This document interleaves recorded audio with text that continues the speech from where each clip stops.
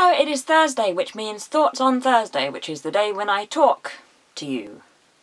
Yay! I had porridge for breakfast this morning, which I'm sure you will agree is very exciting. I like porridge, but I haven't had it for months because it's been too hot.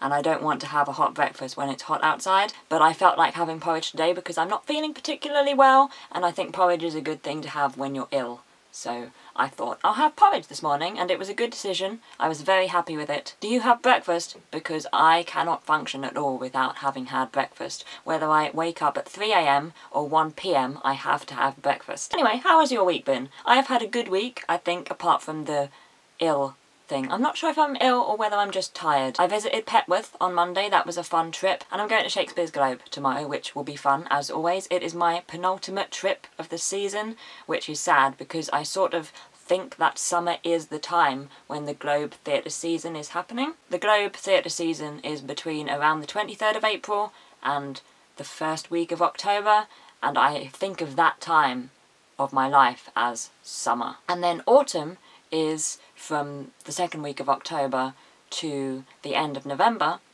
in my head, and then winter is from the start of December until the end of February, and then spring is March, and then April until the 23rd of April when summer begins again. I don't recommend you adopt this system unless you really like summer, because my summer is 6 months long. Which season is your favourite? Because mine is definitely summer. I would prefer it to be too hot than too cold. Always. Even though I know that it's easier to get warm when it's too cold than it is to get cool when it's too warm. I know that, but I still prefer hot summer weather. I think it's because I associate hot weather with holidays and being off school and being able to sit around all day eating ice cream, whereas I associate cold weather with ice and falling over on the ice, and the trains and the buses being delayed or cancelled because of the adverse weather conditions. Also, I'm aware that as a UK-based person, my summers aren't that bad. They're not too hot. I'm not sure I'd cope particularly well if it was too hot, but the UK level of too hot I'm fine with, and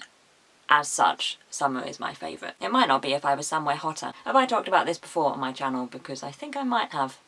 Oh well, so that's all the exciting stuff that's happening in my week. I asked quite a lot of questions in this video, so I guess I won't ask another one as my question of the week. Feel free to answer as many or as few of those questions as you like. Do you have breakfast? And if not, how do you cope? How has your week been?